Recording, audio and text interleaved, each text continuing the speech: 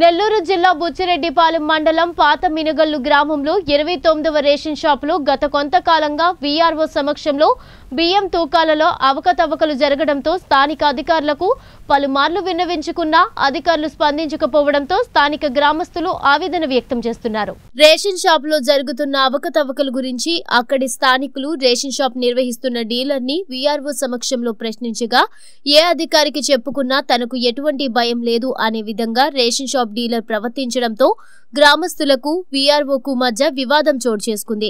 దేశవ్యాప్తంగా corona virus ప్రబలుతున్న నేపథ్యంలో lockdown సమయంలో ప్రజలు పనులు లేక ఇళ్లకే పరిమితమైన పరిస్థితుల్లో రాష్ట్ర ప్రభుత్వం కేటాయించిన ఉచిత రేషన్ పంపిణీలో కూడా రేషన్ డీలర్లు ఇలా చేతివాటం చూపించడం చాలా బాధాకరమని గ్రామస్తులు వాపోతున్నారు. ఇప్పటికైనా ఉన్నతాధికారులు స్పందించి తమకు న్యాయం చేయాలని గ్రామస్తులు కోరుతున్నారు. రేషన్ షాప్ నెంబర్ 29 పాతమినగల్ గ్రామం బుచ్చిరెడ్డిపాలెం మండలం నెల్లూరు జిల్లా.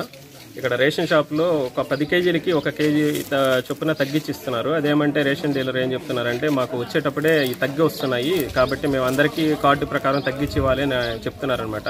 అలా ఎక్కడా లేదు కదా, టన్నేజ్ సిస్టమ్ ప్రకారం వస్తుంది కదా అని మేము అడిగిన దానికి ఏమంటున్నారంటే ఒక 500 గ్రామ్స్ ఎక్స్ట్రా ఇచ్చి 9.5 కేజీ ఇచ్చి పంపిస్తున్నారు.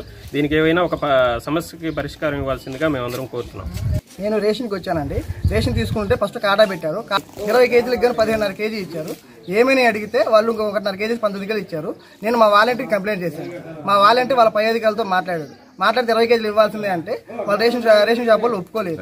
వాళ్ళతో పాటు వీఆర్ఓ కూడా మన వాలంటీర్ని కూడా ఎదిరించాడు. వాలంటీర్కి కూడా ఏం చెప్పారంటే ఇచ్చేది 19 కేజీలు. వాలంటీర్ అడిగినా కానీ వాలంటీర్కి సమాధానం చెప్పలేదు మన వీఆర్ఓ. అది దానివల్ల మేమేం చేస్తామంటే ఈ రోజు వచ్చి మేము మొత్తం మాట్లాడి మాకు న్యాయం కావాలని కోరుతున్నాం. వాళ్ళకి కాట తగ్గుతుందంట, వెయిట్ తగ్గుతుందంట, టన్నేజ్ ప్రకారం వస్తువులు వెయిట్ తగ్గుతుందంట. అందువల్ల ప్రతి ఒక్కరికి తగ్గిస్తూ ఇస్తుంది. గత 2 సంవత్సరాలు జరుగుతుందండి. మేము జరుగుతున్నప్పుడు మేమేం చేస్తున్నామంటే మేము మాట్లాడలేదు దీని గురించి. ఆ రోజు ఏమైందంటే మన వీఆర్ఓ గారు అక్కడ కూర్చొని మన గవర్నమెంట్ ఆఫీస్లో అని మాట్లాడాము. దానికి ఆయన మమ్మల్ని ఇలా మాట్లాడారు. మేము ఇచ్చేది ఇంతే, మేము లెటర్లు ఇవ్వము, కలెక్టర్ దృష్టికి తీసుకెళ్తామన్నా లెటర్ ఇవ్వడం లేదు వాళ్ళు. మా వీఆర్ఓ చేత మా వాలంటీర్ ఇప్పిస్తామన్నా కానీ వాళ్ళు ఇవ్వడం లేదు. వాళ్ళు ఇస్తానన్నా కానీ వాళ్ళు మన వీఆర్ఓ కూడా ఒప్పుకోవడం లేదు. 29వ నెంబర్ షాప్ నెంబర్ మాది. మా ఊళ్ళో సమస్యలు ఏంటంటే నేను గుర్తించింది, ముందు రేషన్ వ్యవస్థ మీద చాలా వరకు ఏందిలే మనకిందుకులే అనే ధోరణితో మా పెద్దోళ్ళు రేషన్ తీసుకెళ్ళిపోతున్నారు.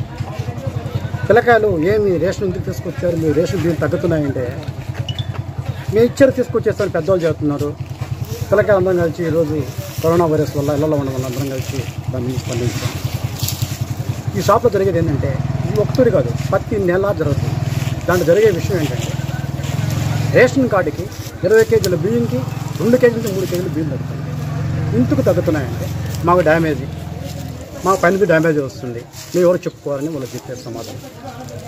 సరే డ్యామేజ్ వస్తుంది, మీరు టన్నేజ్లో తీసుకొస్తున్నారు, కట్టల మీదకి వస్తున్నాయి. సరే ఎన్ని కట్టలు వస్తున్నాయి? 150 కట్టలు వస్తున్నాయి. 150 కట్టలకి ఒక బస్తా కినికేలు తగ్గుతున్నాయి. కేజీ 2 కేజీలు, 2 కేజీలు లెక్క వేసుకుని 300 కేజీలు. 450 కట్టలకి 2 కేజీలు లెక్క 3 కేజీల లెక్క తగ్గిస్తా పోతే 900 నుంచి 1000 కేజీలు దాకా వస్తున్నాయి. 1000 కేజీలు అంటే ఎన్ని కట్టల బియ్యం? దాదాపు 18 కట్టల బియ్యం తగ్గుతుంది.